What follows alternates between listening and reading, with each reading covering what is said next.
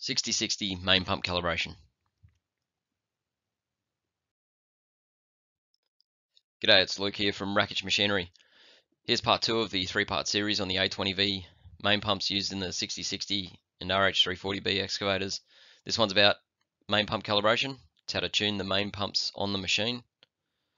If you haven't seen part 1, it might be worth a look. It'll give you some understanding and some context as to why and how we go about these adjustments. This one will be specifically on just making the adjustments. We call it a pump calibration because when you calibrate something, you're validating the output of a device relative to the inputs. So we get the PST input at a specific setting and we make the adjustments to achieve the correct output of flow rate. In the pump internally, there's several phases that the PST input has to influence before it achieves the output. We're not interested in what happens in the middle there during the onboard setting of these. We just want to achieve the correct output. There's other tune-up procedures that are out there that are basically you take the PST input to achieve a certain MST, but it still makes an assumption on the phases that lead to the pump output. So we've tried to take it a little bit further than that just to achieve some greater accuracy. Whether it's better or not, I couldn't tell you. I haven't compared the two, but it gives us confidence that the input and the outputs are exactly what we're trying to achieve. I'm only going to be talking about the PST valve in this discussion. The setting the DR on this is, or your pressure cutoff, is a pretty basic adjustment. You'll find that in OEM procedures. Why would you need to calibrate the pumps on the machine? First reason is if you receive a complaint from the operator of underperformance where your basic pressures and settings have all been confirmed to be okay. Travel deviation, so if the machine doesn't walk in a straight line, almost always this is caused by poor pump calibration with these pumps. PST pressure loss from internal leakage in the PST valve on the pump, and then that would cause you to replace the PST valve, which affects the adjustment as you remove and install it. Also resealing, if you were to reseal that, you're also taking the valve out of adjustment to remove it. So some orientation for the presentation. We'll be viewing the pumps in a number of slides in this setup here. So looking from above the front of the machine to the bottom of the slide, and the main pump numbering convention starting here at the front left pump. So your odd numbers are all to the front of the machine, if that's a way of helping you remember it. I'll be using this diagram as well, just showing the PST solenoids and their input into the pumps throughout a number of slides also. Just to show the pump outputs, to make it tidy, I've just used these basic line diagrams of the pump outputs. So here I'm showing main pump 5 and 6 combined here. In reality, 5 and 6 don't combine on the machine at all. It's 5 will bridge across to number 3 through the high pressure filter housing, but we're only interested in the pump outputs. So just to simplify it, I've just drawn it like that, just some clarity at the output. So complaint number 1 of underperformance. Your operator might be complaining that the machine is a bit slow to lift the bucket while loading into a truck. You check the machine, you find you've got full PST pressure, and your cycle times, like a dual engine cycle time, you may not even pick this up, but your single engine cycle times will detect this, and you'll see, you might find that one of your pumps is down 20-25%. So when they should be putting out 650 litres a minute, this example we've got main pump 3 putting out 450 litres a minute, so we're down 200 litres a minute on this side. This is a very slight example. If all these pumps were the same age, you'd probably find that several of the pumps would be out of adjustment. One of the more common complaints you might encounter with these machines is travel deviation. So it's not able to walk straight when the operator's giving it full pedal actuation. So on the older machines where main pumps 3, 4, 5 and 6 are responsible for travel in this example, we've got main pumps 4 and 6 both putting out 400 litres a minute, sending 800 to your left-hand travel motors. poor pump calibration, you might have 100 litres less a minute coming out of main pump 3 here, so you've got 700 litres going to that. That will absolutely make your machine deviate while it's travelling, and it is a big problem for operators when they're trying to work the machine along a bench and keep a straight face to mine. So poor pump calibration is almost always, in my experience, the cause of this. There's a few other reasons. I'll talk about that in part 3 of this video series, but this one is by far the most common that I've encountered. And the third example I'll give of a requirement to calibrate the pumps is a Pst internal leakage. This will cause a significant loss of performance on the machine, so your operator would certainly be complaining about this. In this example, we're showing main pump 1, the Pst valve, has internal leakage in the spools, and the Pst signal being sent by the solenoid is leaking off through this valve, so the pressure isn't able to rise to what the Pst solenoid is demanding. So in this example, the Pst solenoid is giving it 100%, and it should be 42 bar, but because of the leakage, it's unable to supplement the loss, and it can only achieve 36 bar. So even though the problem is only with this pump, it actually affects all 4 of these pumps, simply because it's only getting 36 bar to tell them to stroke up, and that would cause a 17% loss of flow rate from those pumps combined, which is pretty substantial.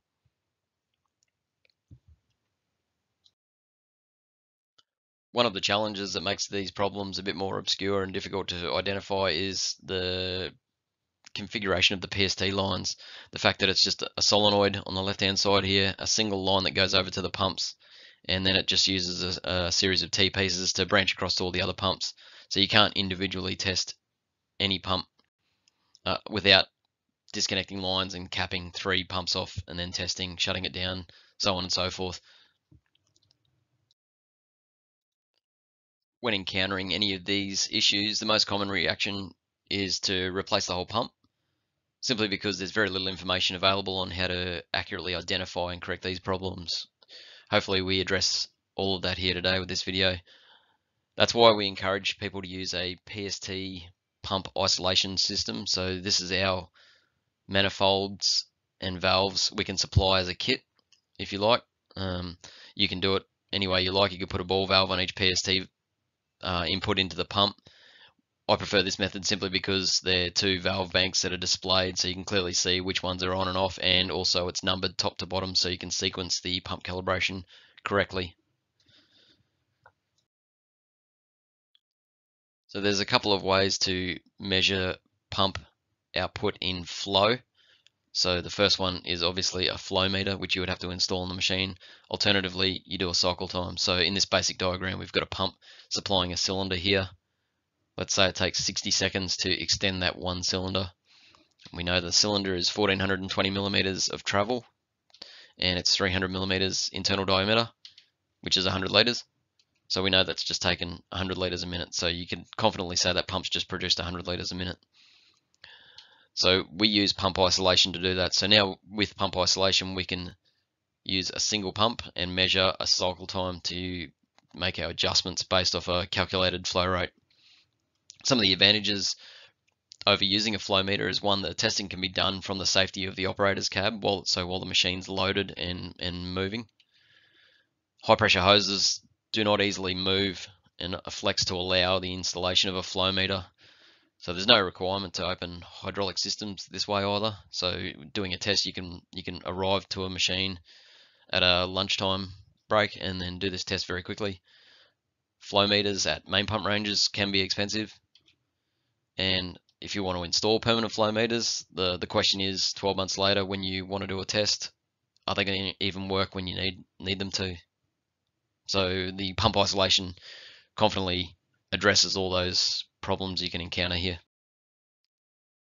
Now we're moving into the procedure of the pump calibration. The first thing you'll need to do is get your hydraulic oil over 55 degrees. You might have to throw a tarp over your cooler modules just to maintain that heat in your hydraulics and keep your pumps warm. I've included a tooling list here, so this presentation will be available to download in the description below. There'll be a link there so you can download this and print it out. It's also got the tables on the last two slides of the parameters you need to record and fill out as you go through the procedure. Once your hydraulic oil is up to temperature and stable, set up your attachment in these positions shown, whether it's a backhoe or a shovel, and you'll be then doing a boom lift cycle time and individual pumps with various PST input settings to the pump, and you'll be making your adjustments to achieve these times per pump. With shovels, I've only calculated these times simply because I've only ever done the studies on backhoes. So with the volumes of the cylinders on a shovel, this is the sort of time you'll be chasing there. It'll be easy to establish what the correct times are once you've got pump isolation fitted. You can carry out this test on a new pump and adjust what your specification is that you're chasing there. Now that we're set up, we'll move into the actual calibration procedure. So first thing, run your single engine at high idle, start with the left.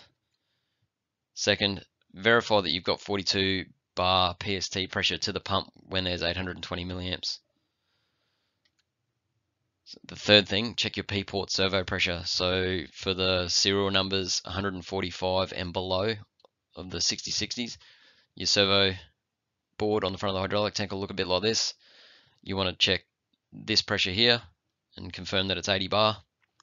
And for serial numbers 146 and above, it's where it looks like this. You want to check that it's 50 bar for those models. To set them, I would set them individually, left hand and right hand, confirm you've got 50 bar on single engine operation. Then when you complete, just go back and make sure that with dual engine it is still 50 bar.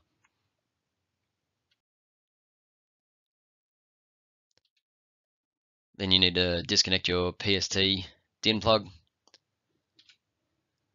Now you manually set your PST pressure to 27 bar, and you do that by adjusting this 13mm screw and 4mm Allen key on top. You wind that in until your PST pressure comes up to 27 bar. Just confirm that when you switch off 3 pumps on the ball valves that it's still 27 bar. That reduced leakage there might see that pressure bump up to say 28, 29 bar, so then make sure it's adjusted again to 27 bar on one pump. Attach a 100 bar gauge to the MST test port on the pump that you're testing. So let's say this is main pump 1, so you just want it on that pump at this point. You want to see a 30 bar difference to your P-port servo. So on your machines with 80 bar P-port servo, you want to see 50 bar there. If it's 50 bar servo on serial numbers 146 and above, you want to see 20 bar there. And that's only when it's at 27 bar. To make adjustments to that, you adjust the DW valve. So this will go the opposite to most relief valves, which you wind it in to increase the pressure. You actually wind this out to increase that MST pressure. Set up your machine as previously discussed, so for your backhoe like that, and for your face shovel like this. Isolate the 3 pumps not being tested at the PST isolation manifold. So we're testing main pump 1 here, switch off 2, 3 and 4. Then carry out a boom lift cycle time. Start your stopwatch from when the bucket begins to move, not from when the joystick's moved. There'll be a pretty significant delay there when you're on single pump cycle time. Then you carry it out on all of the other pumps individually and record the times. In the back of the presentation, I've got a table that you can fill out when you print this out, and you can make those recordings and then make your adjustments to that.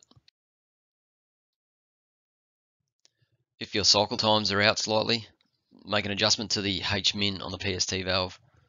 So you'll need to loosen the 46mm lock nut here and then make an adjustment to this 30mm hex for the H-min. I wouldn't move it any more than a quarter of a turn for a 10-second adjustment, thereabouts, and then lock it up and then retest as per the previous steps. Once you've corrected the cycle times on all of them, then reset your PST manual pressure adjustment back to 7.5 bar, or as low as it'll go. Generally, it doesn't go much below 9 or 10 bar on the machines that I've done it with. Reconnect your PST solenoid valve DIN plug. Once your PST solenoid valve is plugged back in, you can go ahead then and test each pump individually with 42 bar PST input. So carry out your cycle times on all 4 pumps again. If you saw part 1 of this 3-part series about the main pumps, you would know that the H max serves as a secondary Q max type adjustment. So in my experience, I've very rarely needed to actually go ahead and change the H max. If you do need to make any changes, here's how you do it. So it's a 17mm lock nut and a 3mm Allen key. You wind that in to reduce your maximum flow, or you wind it out to increase it. Then you can go ahead and repeat this procedure on the other engine. So here we have the 6060 main pump calibration in a printable record sheet format.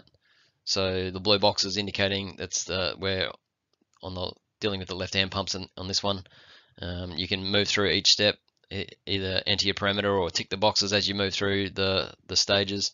And at this step 8, we're at 27 bars, so do your cycle times. You can record them in the first box, make your adjustments and record them in the second, and then go to 42 bar and again there.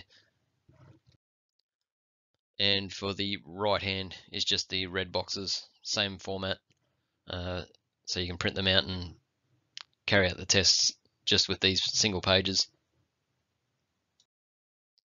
So that wraps up the Rackage Machinery 6060 main pump calibration procedure training video. Any questions or comments on how to do that, or if anyone's got any alternate versions of this, I'd be really interested to hear it. Hit me up on the comments here on YouTube or Facebook or LinkedIn. You can contact me on either of those directly. Yeah, I'm happy to hear it. So thanks for watching.